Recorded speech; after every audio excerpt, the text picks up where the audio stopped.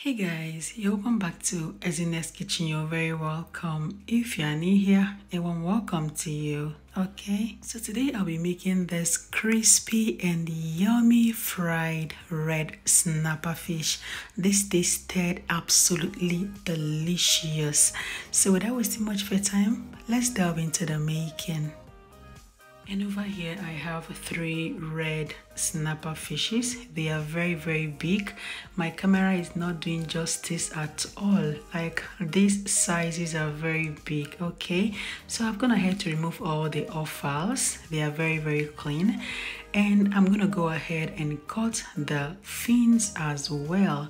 Make sure you cut all the fins around the fish, the pectorals and the pelvic fins. Make sure everything is being cut off, okay? And when I'm done cutting off the fins, I'll go ahead and remove the scales. I used my kitchen scissors to remove this. If you have the scale remover, please make use of it, okay? And when I'm done removing the scales, I'll go ahead and wash properly. After washing, I'll use my kitchen towel to dry very well. And that is done. Next step is to make some incisions on top of the fish. This is to make sure my ingredients penetrate well into the fish. Okay, and next I'm going to start mixing the seasonings. I added the bouillon powder, chili flakes, garlic powder, chili powder, coriander powder, oregano, and the turmeric. I'm going to introduce a little bit of water to that, and I'll mix properly till it's well dissolved.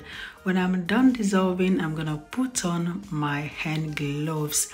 These gloves are mainly for cooking, okay? So I'm gonna put it on and start massaging the fish with the marinade. Please make sure you massage properly until the marinade marries the fish very well, okay?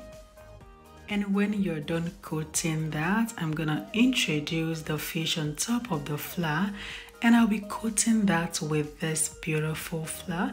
I did not mix my flour with any ingredients. Feel free to mix yours with any spices of your choice if you want it more delicious. And to start frying, I introduced my 2 liters of vegetable oil into my big pan, and I added the fish. I'm gonna fry this for 5 minutes on each side on low to medium heat, okay? The tail couldn't enter properly. That is to show you how big these fishes are, yeah? So I flipped over, and that's just to make sure the tail fried well. And that is done. I introduced the next batch. I fried again, flipped over after 5 minutes, and I took it out from the oil. That's just how to fry your snapper fish. This tasted absolutely delicious and very crispy, very yummy. And that's it, guys. We are done with frying. Do you see how beautiful and crispy that looks? And it tasted super amazing. I would urge you to try this recipe and let me know what you think in the comment section, okay? Thank you so much for joining me in this episode. I truly appreciate it. Until I come your way next time, remain blessed. I love you. Bye-bye. Bye.